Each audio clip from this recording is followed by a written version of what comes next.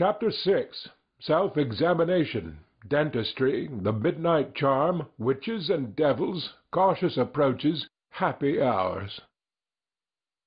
Monday morning found Tom Sawyer miserable. Monday morning always found him so, because it began another week's slow suffering in school. He generally began that day with wishing he had had no intervening holiday.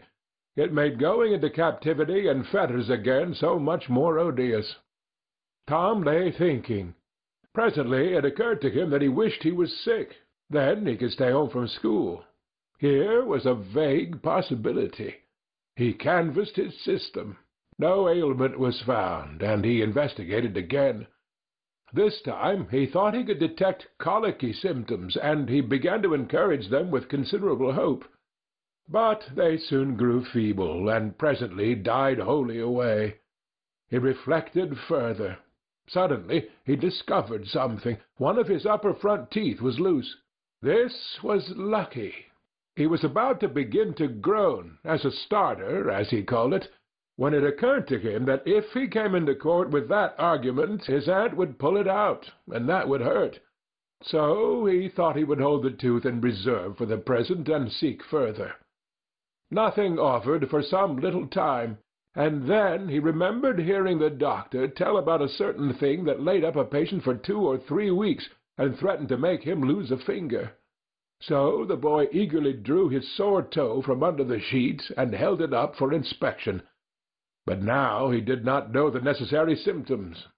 However, it seemed well worth while to chance it, so he fell to groaning with considerable spirit. But Sid slept on unconscious. Tom groaned louder, and fancied that he began to feel pain in the toe. No result from Sid. Tom was panting with his exertions by this time. He took a rest, and then swelled himself up and fetched a succession of admirable groans. Sid snored on. Tom was aggravated. He said, "Sid! Sid!" and shook him. This course worked well, and Tom began to groan again. Sid yawned, stretched, then brought himself up on his elbow with a snort, and began to stare at Tom. Tom went on groaning. Sid said, "Tom! Say, Tom!" No response. "Here, Tom! Tom! What is the matter, Tom?" And he shook him and looked in his face anxiously. Tom moaned out, "Oh, don't, Sid. Don't joggle me." "Why, what's the matter, Tom? I must call Auntie." "No, never mind. It'll be over by and by, maybe. Don't call anybody." "But I must. Don't groan so, Tom. It's awful. How long you been this way?" "Hours. Ouch! Oh, don't stir so, Sid. You'll kill me." "Tom, why didn't you wake me sooner?" "Oh, Tom, don't. It makes my flesh crawl to hear you. Tom, what is the matter?" "I forgive you everything, Sid. Oh, everything you've ever done to me. When I'm gone." "Oh, Tom, you ain't dying, are you? Don't, Tom. Oh, don't. Baby." "I forgive everybody, Sid. Oh, tell them so, Sid. And, Sid, you give my window sash and my cat with one eye to that new girl that's come to town, and tell her." But Sid had snatched his clothes and gone. Tom was suffering in reality now, so handsomely was his imagination working, and so his groans had gathered quite a genuine tone. Sid flew downstairs and said, "Oh, Aunt Polly, come! Tom's dying." "Dying?" "Yes'm. Don't wait. Come quick." "Rubbish. I don't believe it." But she fled upstairs nevertheless, with Sid and Mary at her heels, and her face grew white, too, and her lip trembled. When she reached the bedside, she gasped out, "You! Tom! Tom, what's the matter with you?" "Oh, Auntie, "What's the matter with you? What is the matter with you, child?" Oh, Auntie, my sore toe's mortified." The old lady sank down into a chair and laughed a little, then cried a little, then did both together. This restored her, and she said, "Tom, what a turn you did give me. Now you shut up that nonsense and climb out of this." The groans ceased, and the pain vanished from the toe. The boy felt a little foolish, and he said, "Aunt Polly, it seemed mortified, and it hurt so I never minded my tooth at all." "Your tooth, indeed? What's the matter with your tooth?" "One of 'em's loose, and it aches perfectly awful." There, there, now, don't begin that groaning again. Open your mouth. Well, your tooth is loose, but you're not going to die about that. Mary, get me a silk thread and a chunk of fire out of the kitchen." Tom said, "Oh, please, Auntie, don't pull it out. It don't hurt any more. I wish I may never stir if it does. Please don't, Auntie. I don't want to stay home from school." "Oh, you don't you? So all this row was because you thought you'd get to stay home from school and go a-fishing. Tom, I love you so, and you seem to try every way you can to break my old heart with your outrageousness."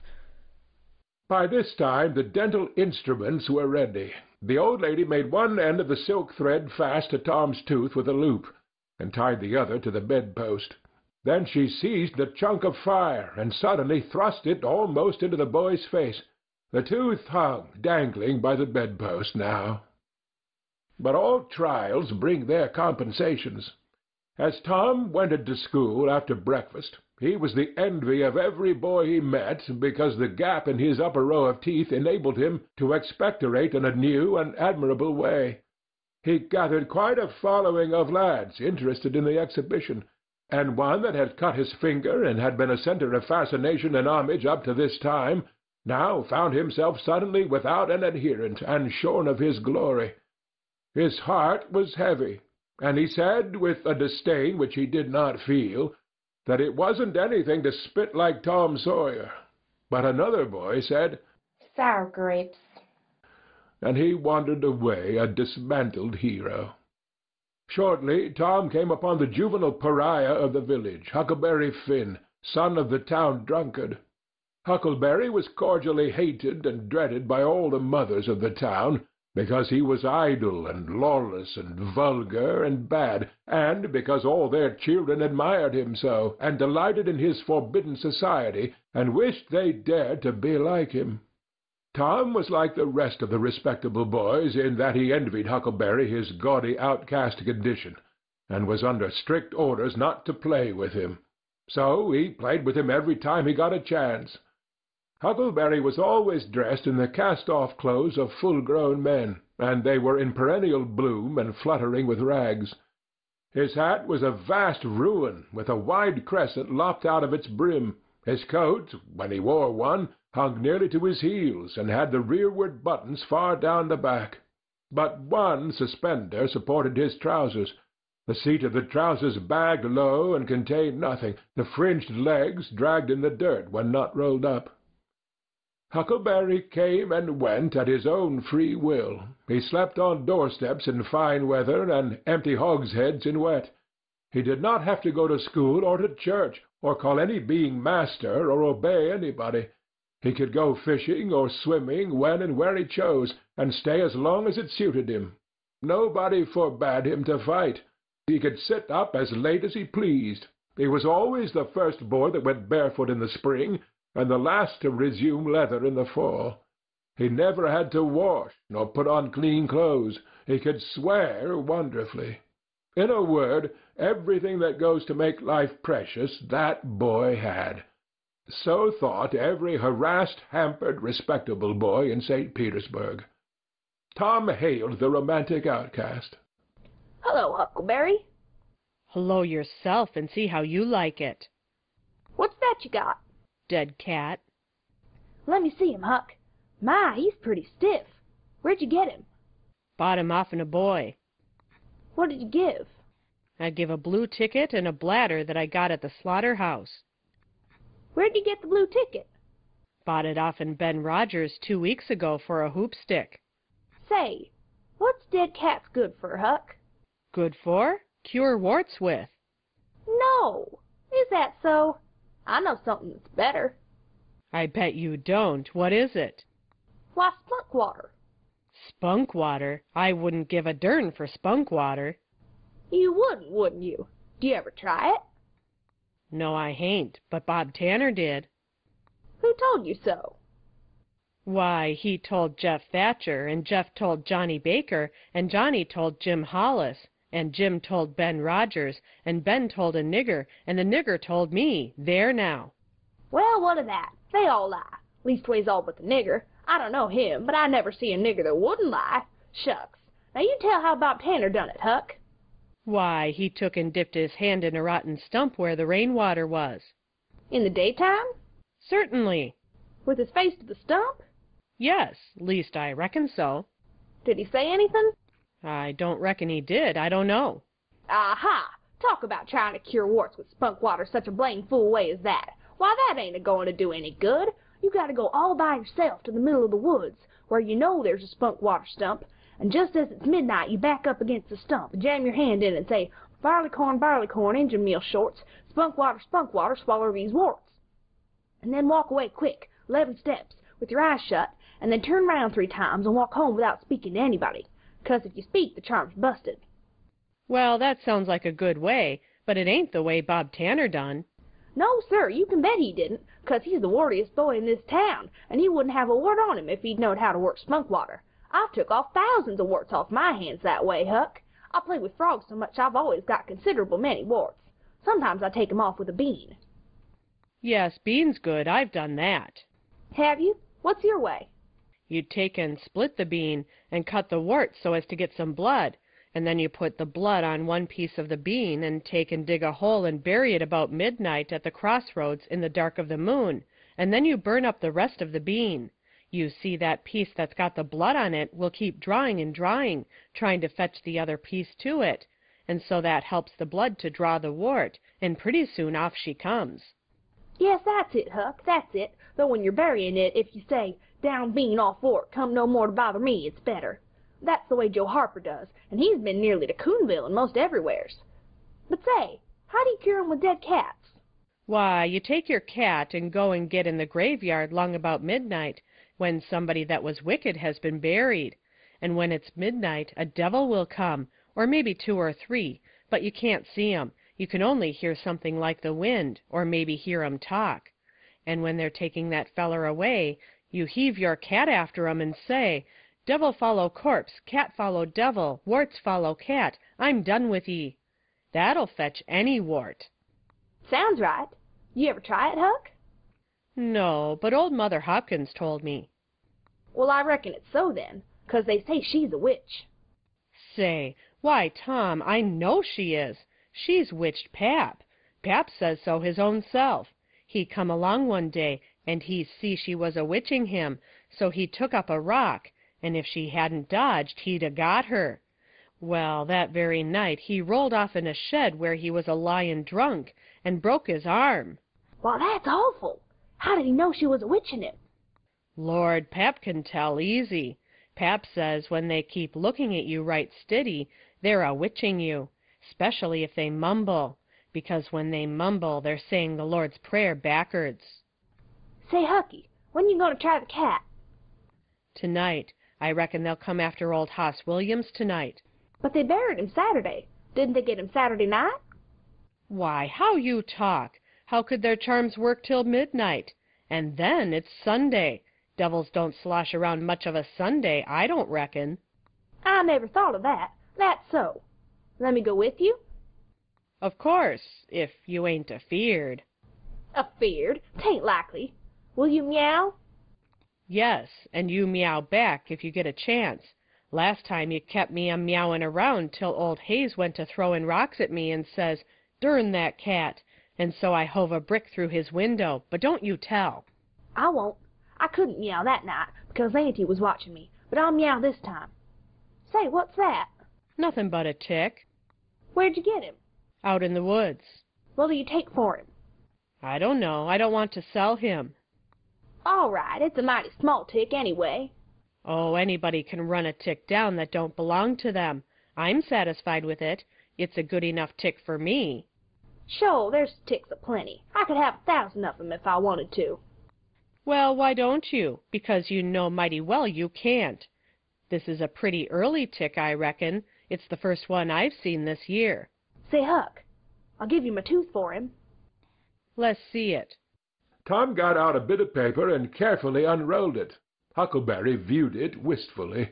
The temptation was very strong. At last he said, "Is it genuine?" Tom lifted his lip and showed the vacancy. "Well, all right," said Huckleberry. "It's a trade." Tom enclosed the tick in the percussion cap box that lately had been the pinch-bug's prison, and the boys separated, each feeling wealthier than before. When Tom reached the little isolated frame schoolhouse, he strode in briskly, with the manner of one who had come with all honest speed. He hung his hat on a peg and flung himself into his seat with business-like alacrity. The master, throned on high in his great splint-bottom armchair, was dozing, lulled by the drowsy hum of study. The interruption roused him. "Thomas Sawyer?" Tom knew that when his name was pronounced in full, it meant trouble. Sir? "Come up here. Now, sir, why are you late again, as usual?" Tom was about to take refuge in a lie when he saw two long tails of yellow hair hanging down a back that he recognized by the electric sympathy of love. And by that form was the only vacant place on the girls' side of the schoolhouse. He instantly said, "I stopped to talk with Huckleberry Finn." The master's pulse stood still, and he stared helplessly. The buzz of study ceased. The pupils wondered if this foolhardy boy had lost his mind. The master said, You did what?" "Stopped to talk with Huckleberry Finn." There was no mistaking the words. "Thomas Sawyer, this is the most astounding confession I have ever listened to. No mere ferule will answer for this offense. Take off your jacket." The master's arm performed until it was tired, and the stock of switches notably diminished. Then the order followed. "Now, sir, go and sit with the girls, and let this be a warning to you." The titter that rippled around the room appeared to abash the boy, but in reality that result was caused rather more by his worshipful awe of his unknown idol, and the dread pleasure that lay in his high good fortune. He sat down upon the end of the pine bench, and the girl hitched herself away from him with a toss of her head. Nudges and winks and whispers traversed the room, but Tom sat still, with his arms upon the long low desk before him, and seemed to study his book. By and by attention ceased from him, and the accustomed school murmur rose upon the dull air once more. Presently the boy began to steal furtive glances at the girl. She observed it, made a mouth at him, and gave him the back of her head for the space of a minute. When she cautiously faced around again, a peach lay before her. She thrust it away. Tom gently put it back. She thrust it away again, but with less animosity. Tom patiently returned it to its place. Then she let it remain.